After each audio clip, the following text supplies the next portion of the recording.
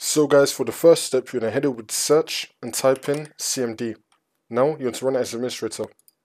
And then click on yes. And then once this comes up, we're going to type in sfc /scan now, and then click on enter. Then you want to run the scan.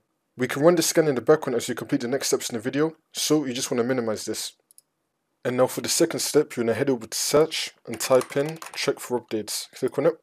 And then once you run this, you're going to click on check for updates. Make sure your computer is fully up to date. And now for the next step, you're going to head over to search again and type in task manager. Click on it. And then once you run this, make sure you're on the processes tab. Now once you're here, where it says disk, you want to click right here.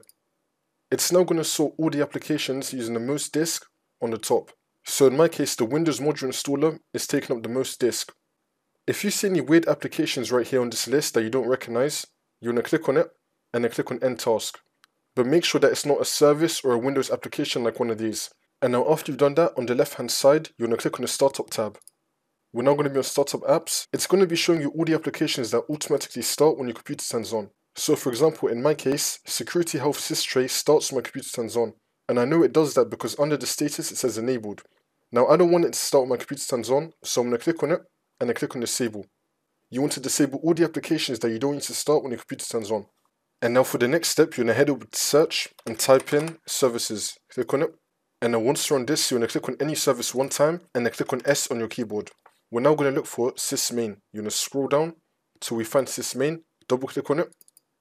Change the startup type to disabled and then click on stop, which will now make the service status stopped, and then click on OK.